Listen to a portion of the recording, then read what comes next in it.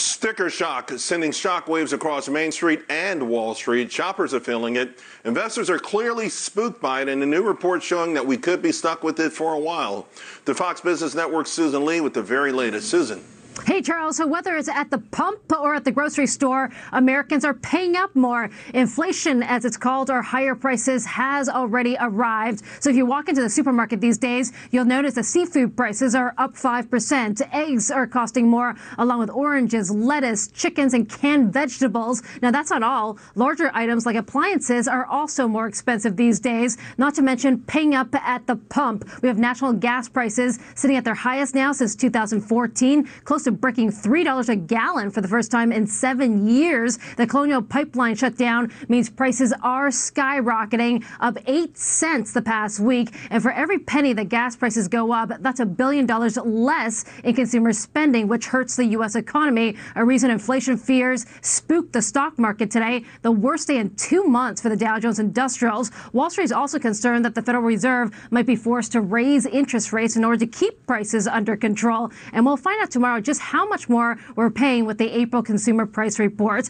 Americans, though, are already bracing for the fastest price hikes in nearly a decade, predicting that prices will go up by 3.5% in a year's time. But here's the good part, is that rising prices are usually indicative of a recovering economy. We saw another sign of that this morning, a record 8 million plus job openings in the month of March, the most in manufacturing, construction, and hospitality. But Charles, a point, and the problem here is that finding the people to fill the jobs is the hard part.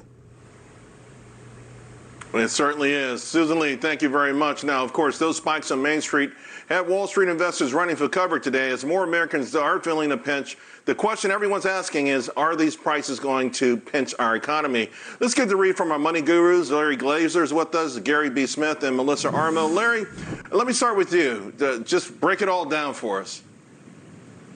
You know, Charles, you don't have to be a financial expert to see that these rising costs and these soaring inflation spiking everywhere we look is really already having an impact on the consumer. Rising milk prices, rising chicken prices. How's that barbecue going to feel on Memorial Day when you can't get food for the grill? Gas prices through the roof. There's already shortages. It's everywhere we look, Charles. Wall Street is beginning to get worried. Consumers are worried. It's affecting labor shortages. It's affecting material shortages. We can't get all the things we need. Nothing will crush consumer confidence more than a big spike in gas prices. And that's what I fear could happen this summer. Charles, look, we've had a lot of good things to celebrate this year. Let's keep it up. But inflation could kill this. Biggest soaring price increase since the Jimmy Carter administration. That's not good news for any of us.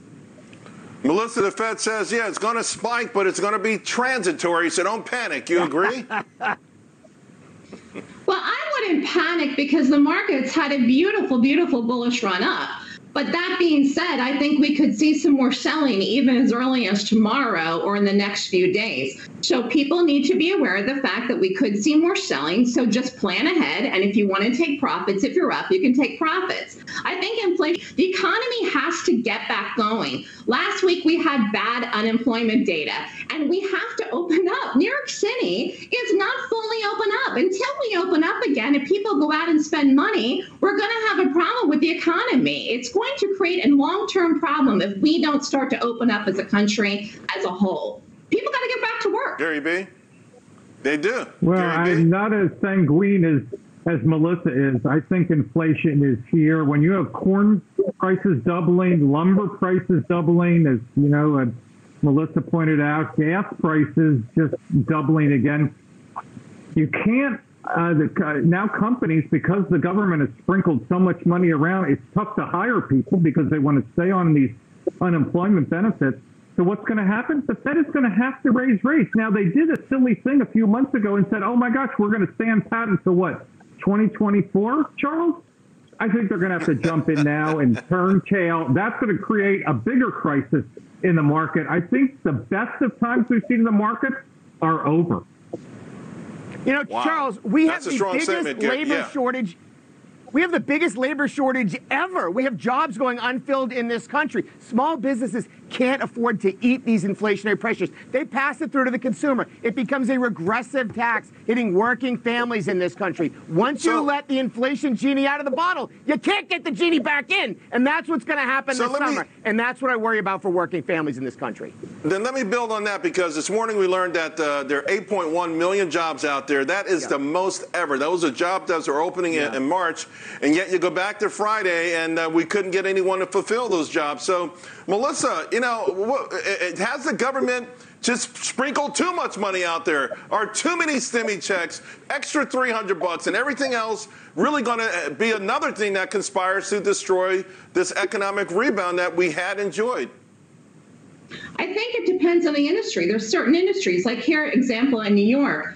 If I want to order something from Amazon, I can't get it. That's crazy. There's food available from Whole Foods. It's because they can't get the drivers to work. They can't get people to come into work at Whole Foods to put my grocery order together. So there are specific industries where people are actually earning more money to stay at home. Why would you go to work if you can make more money at home? Because at the end of the day, all you care about is your bottom line. Until they stop the stimulus, all across with these extra bonuses, people are not going to go back to work.